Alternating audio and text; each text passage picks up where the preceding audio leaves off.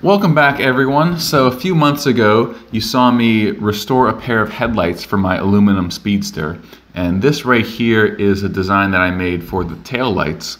And unlike the headlights, these are going to be made completely from scratch. So every little component that's required, I'm going to show you how I made it.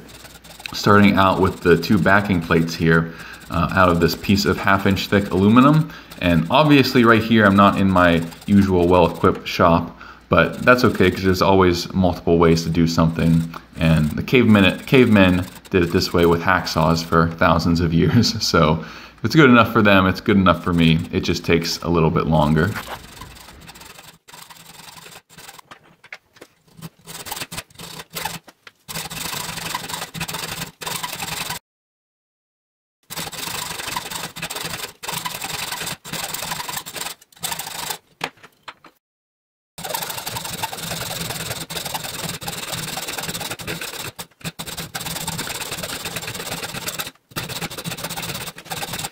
So after a while at that, you can see I got the profiles here roughed out pretty well and got the edges cleaned up pretty nicely there for just the hacksaw. Counterbored the areas here for the barrel housings also with the hacksaw. And for the sockets themselves, I started out with some of these nut adapters. So you can see I bored out the big end there and turned down the outside a little bit too. And the last step here is to cut a little groove in here that'll allow the bulbs to slip in and then lock into place. The bulbs have two little lugs set 180 degrees apart, so make two little grooves for these to slide in, turn a quarter turn or less, and then lock into place.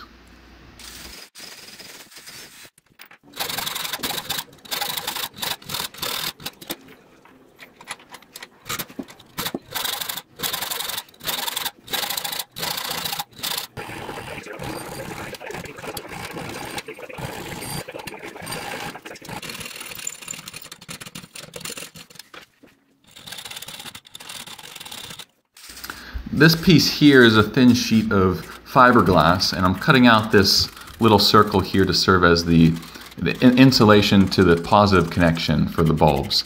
So you can see filing this little circle into shape, and it's got that little hole in the center where I'll thread in this little brass screw. Thread that in, file out the groove, and then that will be the positive connection for the bulb. So I'll put a wire coming out the back end of that, and that should give me a nice, reliable connection.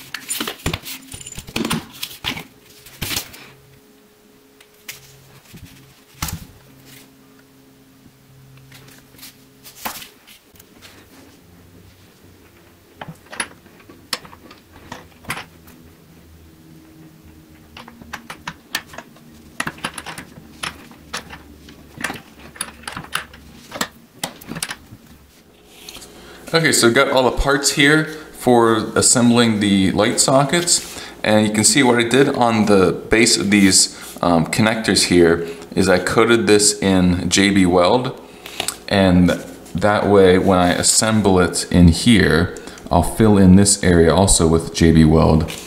This ensures that the conductive metal isn't touching the housing here, and that'll keep everything nice and insulated.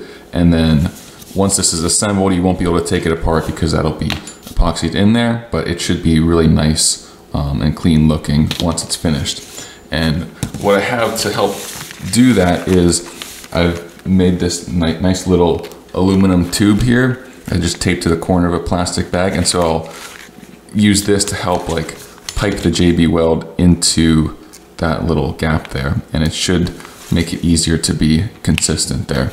And that little flare at the bottom here too helps prevent it from running down past where I want it to.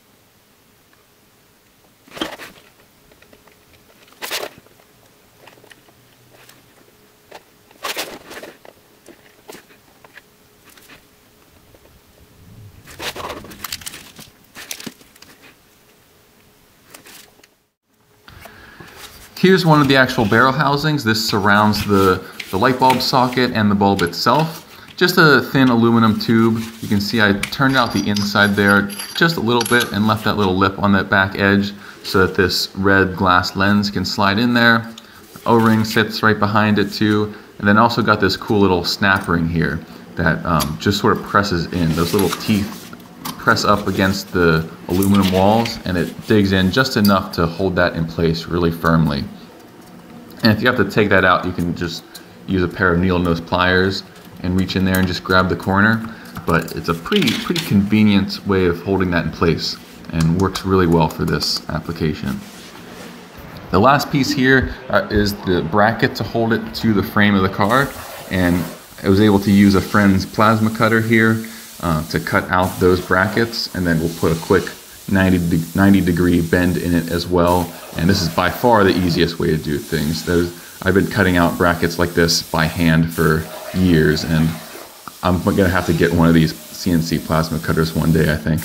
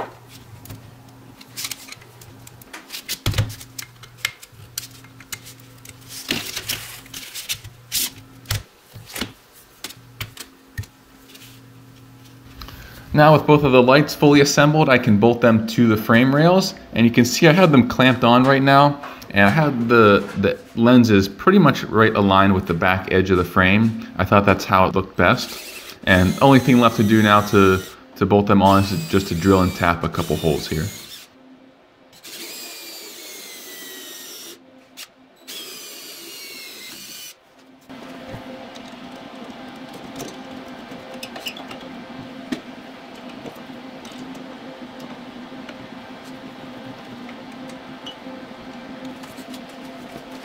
And now back up here at the dashboard, I'm drilling some holes now to mount the turn signal switch. And this is another thing that I'm really excited about too, because I got this really cool period correct Bakelite turn signal switch, which you'll see in a couple minutes here. But just finishing up the holes here, a couple mounting holes there, and a hole for the wires to pass through as well. And there you can see that switch there, just like you would see in any other car of the period. And also now just drilling a quick hole for the headlight switch, which will just be a much more traditional toggle switch, which slides right in there.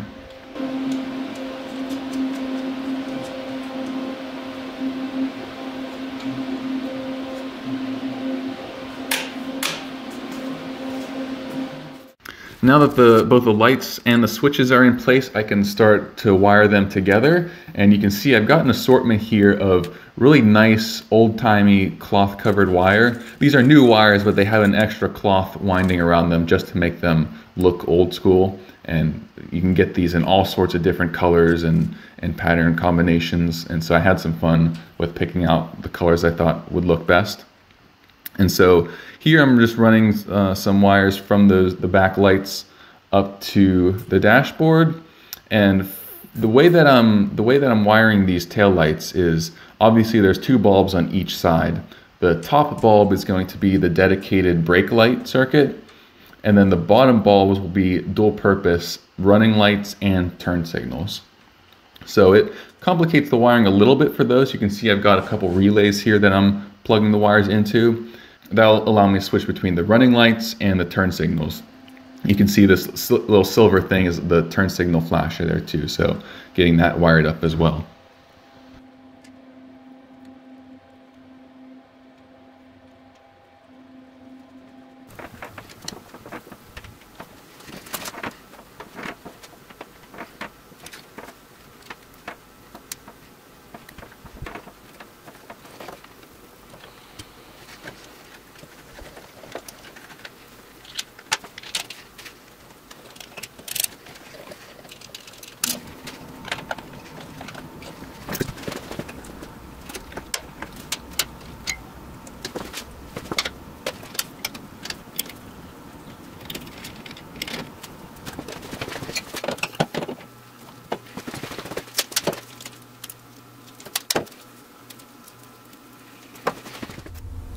Alright, so I've got everything wired up right now. I have not tested any of it yet.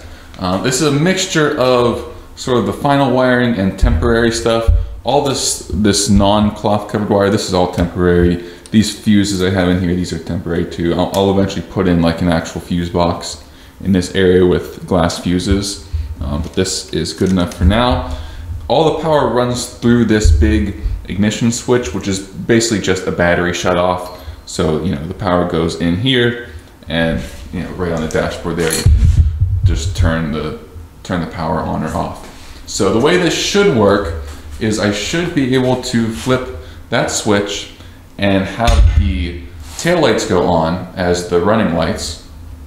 And then the turn signal switch should activate the front turn signal left or right, as well as change one of the rear running light to a turn signal. And then headlights are pretty self-explanatory too. This switch here is off. That's low beams and high beams. So I'll set this up over here and flip this switch for the first time. I've not tested this, as I've said, so we'll find out together if I wired it correctly, but we'll see here. There we go. So those should be running lights, one on each side. Looks good. Try the left turn signal now.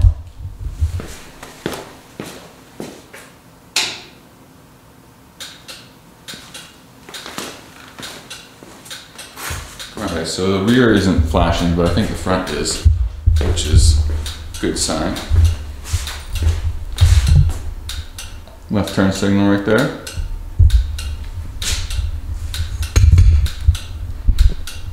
Switch that to the right.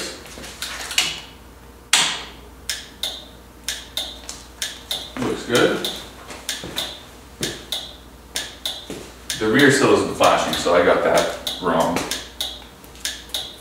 But do headlights here should be low beams, high beams. Those look good.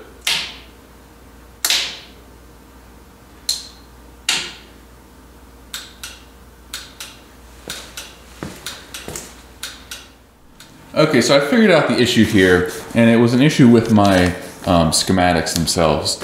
The way that these 5-pin relays work here, if you aren't familiar with them, is they show you the nice diagram right here too. But 5 pins on the back.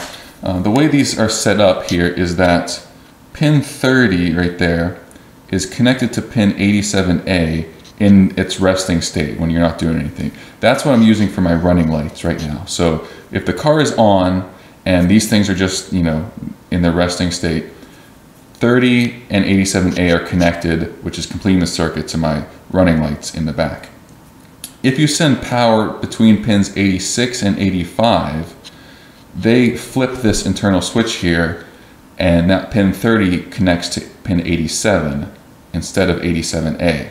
That's what I'm using to switch between the running lights and the turn signals in the rear. The issue though is that the way I had this set up before, these are the two relays for my turn signals. And I had the flasher all the way back here running to the whole circuit when I only should have it on the turn signal one, because what this is doing, when I flip the switch, the flasher does engage and you could see the lights flashing in the rear, but they're still always on because it's still getting the signal for the running lights as well. So I need to move the flasher to just the portion of the circuit that goes into pin 87 for the rear. So if I move it from here to right there, then I'll do that. And I've set that up right now and it works, and I'll show you that. But that means that I only have it in the rear because the wires to the front turn signals no longer have that flasher in its stream. So I'll show you how that works right now. I know it's confusing to explain, but it's pretty simple. So now, as I said, I made that slight change to the wiring. I can turn the car on, and you can see both of my running lights are on now, nice and bright. If I flip my turn signal here to the left, now you can see that my left turn signal flashing and the right is still as the solid running light. But because now there's no flasher in the front turn signal circuit, this is on, but it's not flashing. So I just have to put an extra flasher in the circuit for that light and the circuit for that turn signal as well, and it should be good. I don't think there's a way for me to use just one flasher for all of them. I'm sure someone will tell me that I'm wrong though, but that's what I will do because that seems like the easiest way to fix this. Another really cool thing I made here that I didn't want to leave out was the battery box. So you can see here cutting out the flat pattern using the plasma cutter, and the battery will mount to the inside of the firewall, sort of right above the bell housing. And the battery itself is actually a pretty cool, like, small sealed lead battery. If you're curious as to the exact one, it's a Genesis G16 EP battery. And I like this because it's only like 13 or 14 pounds. It's pretty compact, and it doesn't have the most cranking amps, but I read a lot of reviews online of people who have used it in their other hot rod projects, and it seemed to have good reviews in that regard. And I did test it. It does turn the engine over, although maybe not as fast as I would prefer. But there are a number of other, like, fairly small batteries like this with higher cranking amps that I could find and replace if I had to in the future.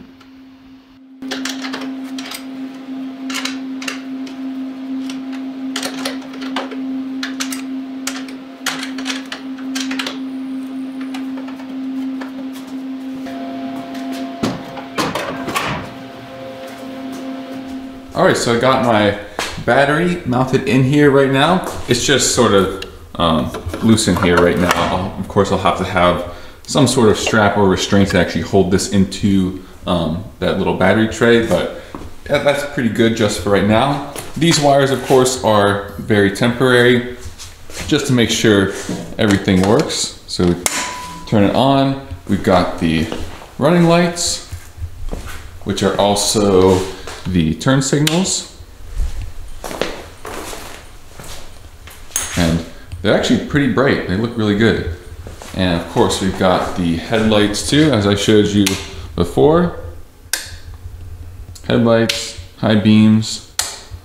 So that's pretty much all the lights that are now working. So of course, I still have to put in the other flashers in the wires for the front turn signals, so that those ones actually flash too. I could do this, of course, much simpler and just using one flasher. The reason that this is more complicated with the relays is because I want to use the rear lights as the dual purpose running lights and turn signals. If I just use the bulb as a dedicated turn signal, then I could just run one flasher through the turn signal switch here with fewer wires, and it'd be much easier. But I like having those lights as dual purpose, and then the top ones will be the brake lights, which should work out pretty well. So thanks for watching as always, and I will see you next time.